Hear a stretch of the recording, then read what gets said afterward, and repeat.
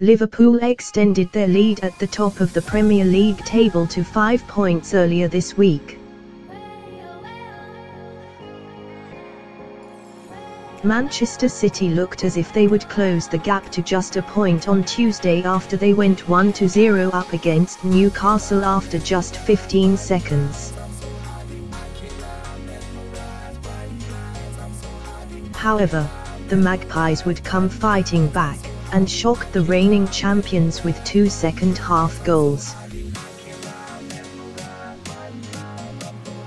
That result meant that Liverpool had the chance to go 7 points clear with a victory over Leicester City the following day. And, like Man City, they too took an early lead at Anfield, with Sadio Mane netting after just a few minutes. But they could not hold on to the lead as Harry Maguire scored just before half-time. And that would be how the game finished as Leicester held out to secure a well-earned draw.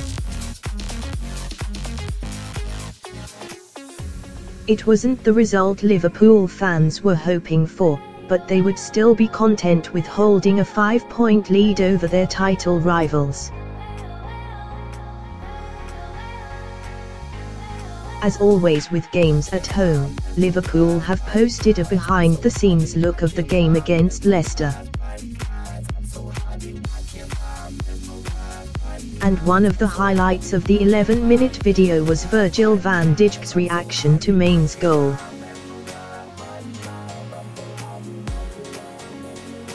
With Mane in a dangerous position in the box, Van Dijk can be seen raising his arms in celebration before the goal was scored. Seconds later, Mane's shot hits the back of the net, with Van Dijk then running to Mane to congratulate him. It can be watched below at 6:05. Van Dijk knew Mane was going to score well before he did. Another interesting moment from the video shows Andy Robertson's reaction in the tunnel at half-time. Robertson has been imperious this season, but it was his mistake that led to Maguire's goal.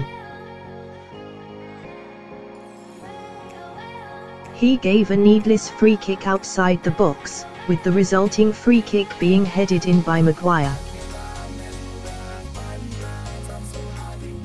And Robertson could be seen punching the wall in frustration as he made his way to the changing rooms.